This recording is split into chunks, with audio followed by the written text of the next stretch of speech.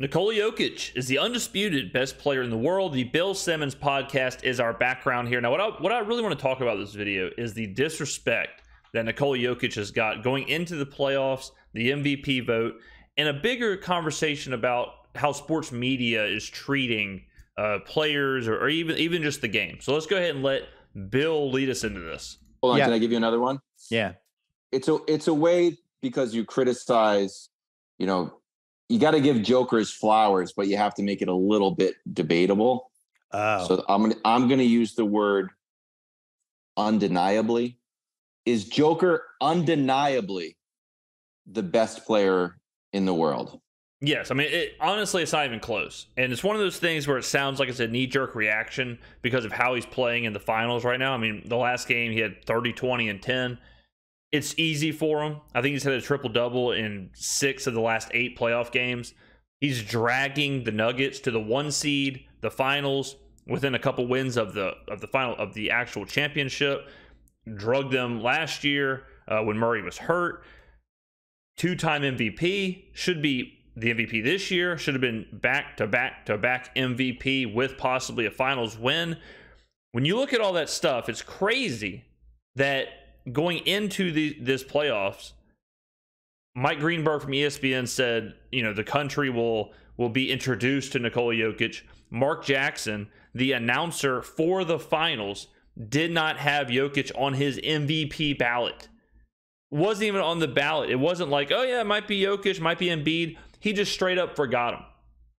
It's obvious, and we've talked about this a little bit before, but it's obvious that people who cover this sport are not watching the 2-time MVP and best player in the world. It's embarrassing, and it's getting worse by the day. It's getting worse by the game that he's not the MVP. It's getting worse by the game that Joel Embiid has that MVP trophy. It's one of the worst black eyes I've seen for sports media or a specific sports media. So in this case, NBA media. The fact that they let this happen is, I mean, it's honestly, it sounds dramatic, but it's hard to believe. It really is. I mean, it's almost like if we had a West Coast quarterback. Well, I guess it is like this. If there was a quarterback playing for the Cardinals who was a 2-time MVP, right, led his team to a Super Bowl, and players are like, our media is like, yeah, we get to finally watch this guy play. Like, well, what have y'all been doing for 3 years? 100%, not one vote out of you get 100 votes. Are you putting all of your chips on the best player in the world roulette table on Joker? All of them. I mean, this is why Wilds is Wilds. That's, first of all, great idea. This is what he does. You could also have it tomorrow for imagine your show. If he was awake. Imagine if he was awake too. If he was awake, you'd have. I'd be crushing. Yeah, I'd be crushing. Awake Wilds would have come up with that 5 minutes ago, but even half asleep Wilds finally came up with it. So I think this is almost a turn the camera on Kyle. Even though we don't have Kyle today, we have Craig. I think it's actually undisputed that he's the best player in the world now. It is. That's wild. Like, think about that. Think about what we're talking about here. That Nikola Jokic is the undisputed best player in the world, according to Bill Simmons, who obviously lives and breathes the NBA, lives and breathes basketball. Undisputed best player. And the guy calling the finals did not have him in the top 5 of his MVP ballot. That's nuts. Think about that. Is there a chance that someone would forget Steph Curry? Is there a chance someone would just leave Patrick Mahomes off of the ballot? No. This is the issue, I think, with sports media. I think this is why this has happened, is because everyone is so focused on these narratives. Everyone is so focused on the name player, what they're like off the field, their Instagram, their social media, what they're wearing to the game, who they're dating, their reach, their individual enterprise, Draymond Green's podcast, who's got a podcast, who's got YouTube clips, who's got this, who's got that, who's at the Met Gala. That's what current major sports media is focused on. And then you have a guy like Nikola Jokic, who doesn't do any of that. And he's a foreign player. So his reach is even kind of misunderstood, because you can't tell how big he is, not in America, when the majority of what I'm talking about is American sports media. But Jokic, who doesn't do any social media, who is not going to the Met Gala, isn't marketed, isn't doing major promotional deals, isn't on ads, doesn't have his own podcast, isn't doing Twitch streaming him playing Call of Duty. He doesn't have Fortnite clips all over the place. All he does is play basketball at the absolute highest level. And that's not good enough for people who cover the sport. They don't watch these games. And he plays for the Nuggets. So he's not in New York. He's not in Los Angeles. He's not on these teams that people just watch.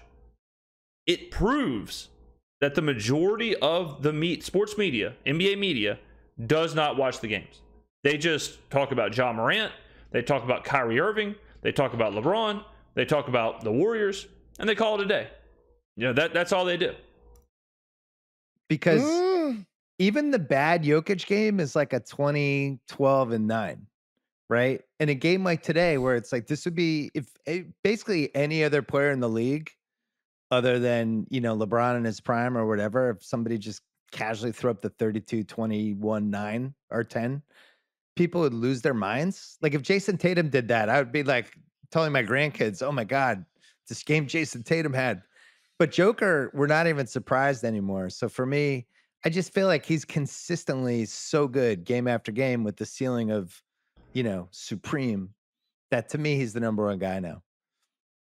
Yeah, I agree. Impossible to disagree with that, but I would say that you can have the conversation, especially about Giannis and Kevin Durant. Like I agree. I think Jokic is the best player on the planet. Durant ship sailed. But see, that's exactly what I'm talking about. Exactly what I'm talking about. People still hold on to this like, oh, it's Kevin Durant. In a 10-minute vacuum, he can be as talented as anybody in the world. Sure. But what over the last couple of years would make you even bring up Kevin Durant in the conversation of what Jokic has done? Jokic, who is, again, should be MVP, three-peat. In about a week, we're going to be talking about him having a finals win.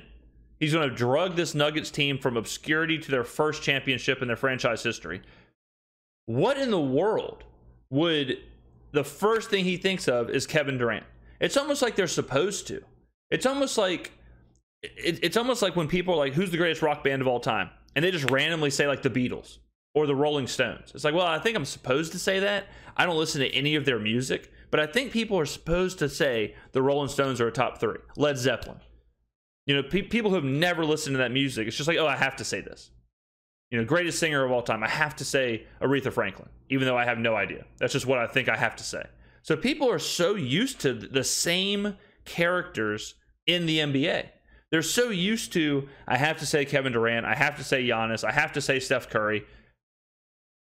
There are people who probably would put Luka above Jokic because they're like, oh yeah, Luka's kind of a household name. Oh yeah, kind of.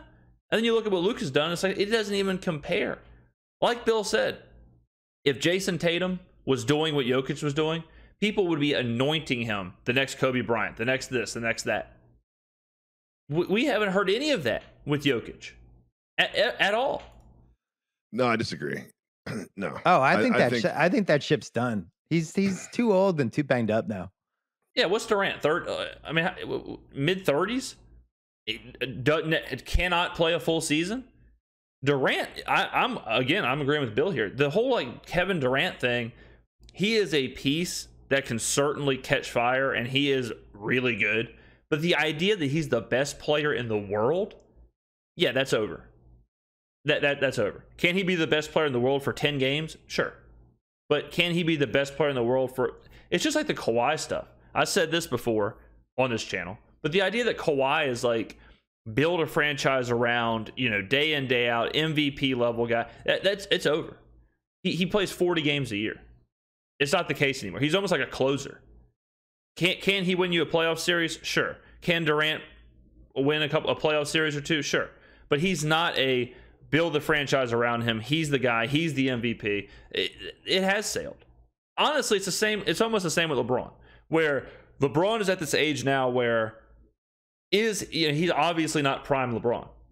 He can still give you a 40-point triple-double, but to expect him to carry a team for an entire season the way he did in Cleveland or in Miami, it's not the case anymore. Other players are doing that. It's time to, as they say, give other players their flowers. And it's insane that I'm advocating to give a guy his flowers who has 2 MVPs. He's a top 8 guy, but I don't. He's not in the conversation for me anymore. I was thinking Giannis when you were speaking, but then you said he had a 32, 20, and 10 game, and I can't imagine a world in which Giannis does that. I would have Curry's the only other guy for me that is allowed to be in the combo. So do you think there's any recency bias because we literally watched the game a half hour ago? I'm going to let him finish. And Giannis had a closeout game of 50 and 14 and averaged 35, 13, and 5 to win Finals MVP. And then 2 years later, we're like, nope, sorry, you held the title belt for 18 months, but now it's Joker's. Great point. Giannis had it 2 years ago. He had it last year, and I think Jokic took it this year because the last thing Jokic had to do was do this at the highest stage, which he's now done. And I have no question. I agree. I think once what Jokic has done this entire playoffs and what he continues to do in the finals, that is like the final conversation piece. You know, that is because now it separates him from the Lukas, it separates him from the Durants, it separates him from all those players. Where now, like Luka is closer to Trae Young than he is now to Jokic, because Jokic is doing this with ease at the absolute highest level. He is doing whatever he wants and has done whatever he's wanted for the last couple months of the playoffs. He is, whereas someone like Luka is, or even Joel Embiid completely vanished in the playoffs for the Sixers. Completely vanished. So how can you compare Jokic and Embiid? One of them is the MVP. And it's a disgrace. Questions left. And he also, against Davis and LeBron, swept them and laid it to them in a way that he just couldn't do a couple years ago in the bubble, right? In the bubble, that was a different matchup. A little younger LeBron, healthier Davis, but still. Can I give you another one, Bill? Oh, so Rudy's asking me, is Jokic number 1 in the trade value rankings now? Oh. I think 100% absolutely yes. You were not trading him for anybody on the planet. Yeah, I think before it was Giannis, Luka, and Jokic 3, and now I think it's a flip. Because the thing with Jokic is, I just don't see any reason this can't go on at this level for like 5-6 more years. He's going to lose speed? I was about to say, was he going to lose speed and athleticism? Okay, he's just not. Like Bird, his body just broke down, right? But he was also Larry Bird could barely even sit up. His back was so bad at the end there that he had to lay down on the side. He couldn't even sit in the chair. He had to lay on the ground. Older when he came into the league. So he was like probably 32, 33 when he really started breaking down. And Dirk, really all the way through maybe 2012, the same kind of like weird kind of body, but he started to slow down a little bit. But he was in his early 30s too. I think at least 3-4 more years, Wilds, for Jokic at this level. I don't see why he wouldn't. I buy that. I bet he becomes a better shooter too. The other question I would have for you, if we're still playing this game, is ready to call Jamal Murray a superstar? Interesting question. That'll be a video for a different day. We're gonna stick on the Jokic thing, but it's just very interesting. This is one of those things that sports is unpredictable. Sports gives you these kind of paradoxes all the time, but at a time where it has never been more important for an athlete to have their own independent brand. Like I said, their own TikTok, their own clips, their own social media team, their own, whatever, to date celebrities, to be at Met Galas and events and host Saturday Night Live and be on all these different commercials and whatever else. It's crazy that as that's happening, sports gives us this riddle in Nikola Jokic.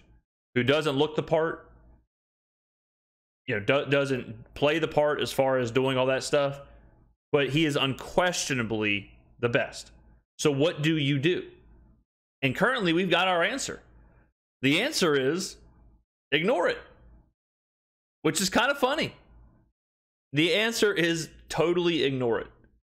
And we may be at a turning point with this kind of stuff where ESPN or ABC or Disney or whoever, they're going to have to look their announcers in the face, their analysts, their everybody, and say, how did we miss this? I'm honestly kind of surprised Mark Jackson is calling the finals.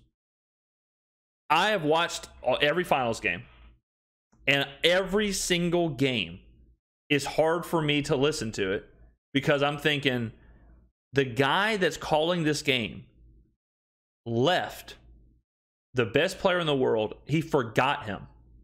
He left him off his ballot. And I'm supposed to trust his insight covering these games. It has soured the broadcast for me. It is. And it's insane.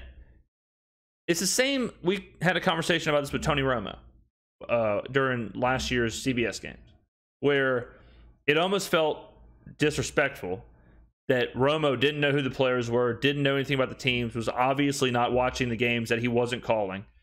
And to me, it was like, I'm going to mute this because it's so obvious that these people are just kind of walking through the motions, and there's a million other people who can actually give you analysis.